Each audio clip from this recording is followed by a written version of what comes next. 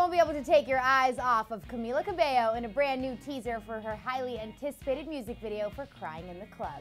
Get ready to feel some things because Camila Cabello is about to get real.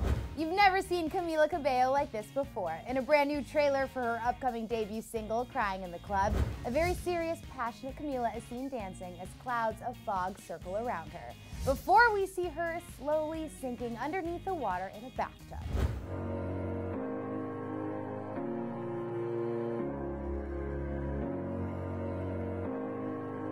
Yep, things are about to get real. But no big surprise there, because Camila has already been very vocal about the deeper meaning behind her new album titled The Hurting, The Healing, The Loving, and especially about the upcoming vid for Crying in the Club, telling Complex, quote, "This video summarizes the message of my journey over the past couple years, from darkness to light, from lost to found."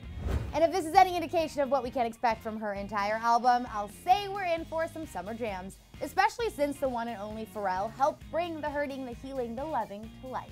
In a recent interview with Radio Disney, Camila raved about working with Pharrell, revealing, quote, "He's so incredible, and for every artist, producer, and anybody, he is the cream of the crop.